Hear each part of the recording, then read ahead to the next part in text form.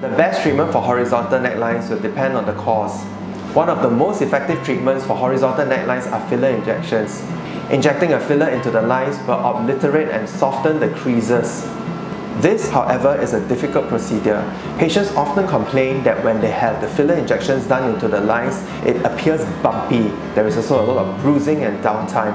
The side effects of bruising and bumpiness can be minimized with experience. So please only go to a doctor who has done a lot of this procedure and is confident of doing the treatment so that you can get the best out of your filler procedure. Another treatment I commonly do for necklines are fractional lasers. Fractional lasers help to renew and resurface the skin by burning off a portion of your skin so that new skin and collagen can grow. The skin tightening effect will also improve the necklines. Our therapy helps to tighten skin and also debulk the excess tissue which contribute to the lines. So if your doctor feels that you have a very thick and bulky neck, he or she may offer our therapy as a treatment choice.